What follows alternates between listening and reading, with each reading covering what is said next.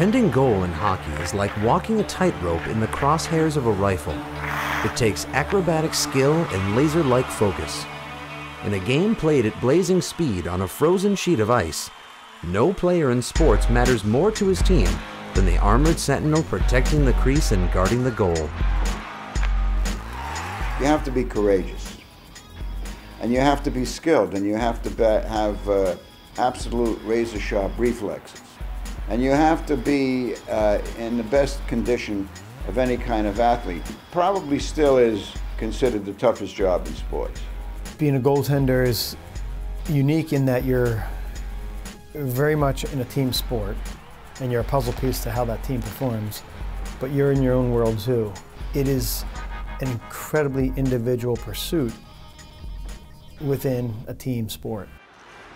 There are few better examples of that than the 1994 Stanley Cup Finals.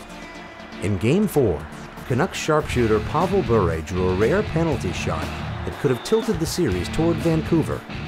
Carrying more than a half-century of franchise futility on his shoulders, Rangers goalie Mike Richter saved the day and the series with one kick, a feat of flexibility, strength, and timing, and New York soon took home the cup. I knew when I stuck out my leg, I got all of it. It hit me hard. What a fantastic feeling. It was almost as if it was choreographed out of a goaltending textbook. He knew what he was doing from the moment Bure came in on him to the time that he made the save. And he simplified something that was a very, very challenging moment. It was actually the turning point in the series. The history of goaltending is a collage of personality and style. There have been stand-up goalies and guys who use a two-pad stack. Some are simply unique. Everybody who plays goal successfully follows certain fundamentals. They center on the puck, they focus on the puck, they get their body in front of the puck in the most efficient manner possible. Hall of Famer Terry Sawchuk set the record for regular season shutouts by contorting to see all the angles.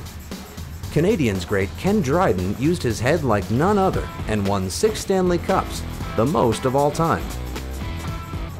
Patrick Waugh elevated the butterfly style to new heights of victory. And the acrobatic Dominik Hasek turned the flop into dominant success. Then there's Devils stalwart Martin Brodeur, a 3-time Cup winner in New Jersey, who's won more games than any goaltender in NHL history with a hybrid style and ice water in his veins. Well, Marty is an anomaly in the sense that he's as relaxed as any goaltender that I've ever seen. He loves to play, and he doesn't consider it onerous the way some of the others do.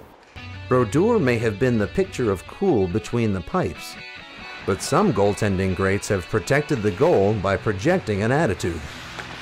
Ron Hextall, one of my favorites because he was a belligerent goalie. I always liked goalies who liked to fight, tough guys. Billy Smith of the Islanders was like that, and Billy Smith won 4 straight cups, partly because of that attitude. And Hextall had attitude to the nth degree. Ultimately, whether a goalie protects with pugnacity or panache, with flying feet or a gifted glove, their ranks have been staffed by some of the most daring and dedicated athletes in sports.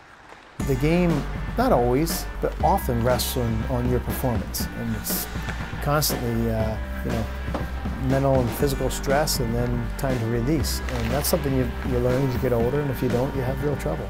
Best goal I ever saw was Glenn Hall. He once told me that, I said, how would you describe goaltending? He says, goaltending is 60 minutes of hell.